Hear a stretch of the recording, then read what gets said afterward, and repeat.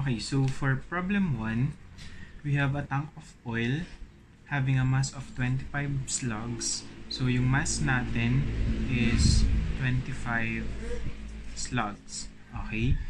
And we have to determine its weight in pounds and newtons at the Earth's surface. So we have to determine its mass, its weight, okay, in pounds and newtons. So, di ba, mass natin is 25 slugs. And we know that 1 slug is equivalent to 32.2 pounds. Okay? So, we have to determine its weight. So, the weight is equivalent to mass times acceleration due to gravity. So, meaning we have 25 slugs, okay, which should be multiplied by 32.2. So, this is equivalent to 805 pounds. Okay? And we just have to convert this into Newton. So, paano natin mako-convert yon? So, we have 805 pounds, okay, times 2.2 pounds is to 1 kilogram. Diba? Times, mako-compute natin dito is in kilogram, which is mass. So, para makuha natin yung weight, we just have to multiply that by 9.81 meters per second squared. Okay, ito is weight ha. So, this is equivalent to 3,589.57 newtons. Okay, so yung isang question naman, question B, what would be its mass? So, the mass, okay, in slugs is still 25 slugs since ang mass natin is constant. Hindi yan nagbabago kahit nasa moon ka or nasa earth.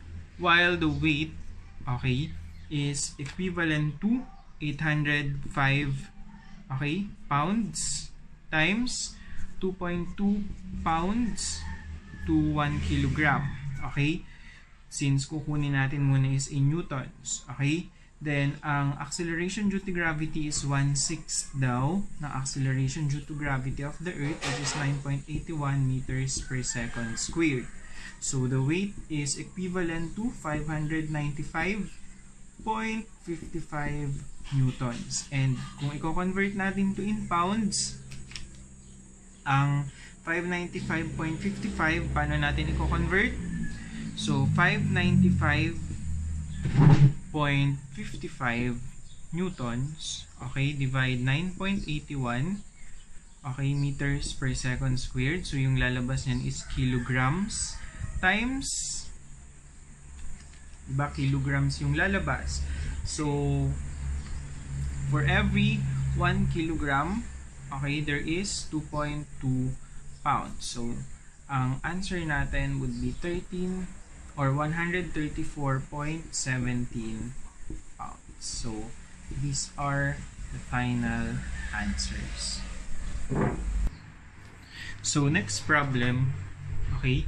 So, the information in a can of pop indicates that the can contains 335 ml of pop. So, ibig sabihin, yung volume ng pop natin is 335 milliliters. So, this is equivalent to 0.335 liters. Okay? Or 0.30 tapos 335 meter cube. Okay? So, the mass of the full can of pop is 0.369 kilogram.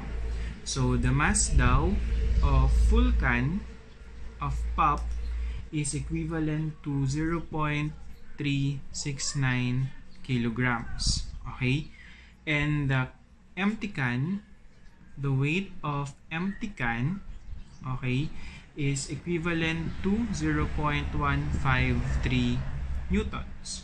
So, we have to determine the specific weight, okay, the density, and the specific gravity of the pop.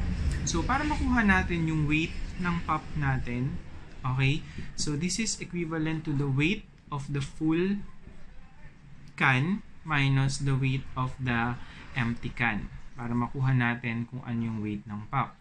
So, ano ba yung weight ng full can? So, weight ng full can is equivalent to mass of the full can times acceleration due to gravity g. So this is equivalent to mass of the full can 0.369 kilograms times 9.81 meters per second squared. So the weight of the full can is equivalent to 3.62 newton. So para makuha natin yung weight ng pop, so this should be equivalent to what? So weight ng pop, weight ng full 3.62 newtons minus weight ng empty 0.153 newtons. So this is equivalent to 3.467 newtons.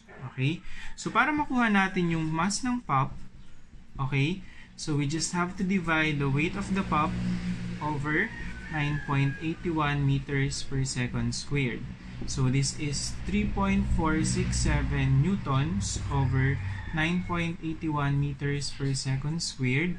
So the mass of the pop is equivalent to 0.353 kilograms.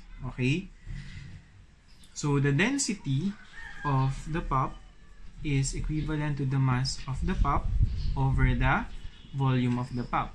Mass over volume. So this is equivalent to 0.353 kilograms over the volume of the pop, which is 0.335 times 10 to the negative 3 liters. Kasi gagawin natin siya, this is meter cube. So gagawin natin siyang meter cube. Okay? So the density of the pop is equivalent to 1,054.97 kilograms per meter cube. And the specific gravity is density of the pop over density of water. Okay? So, i-divide nyo lang to ng 1,000. So, 1.05 ang kanyang specific gravity. And yung specific weight niya, okay, is density times acceleration due to gravity. So 1054.97 times 9.81. So the specific weight is equivalent to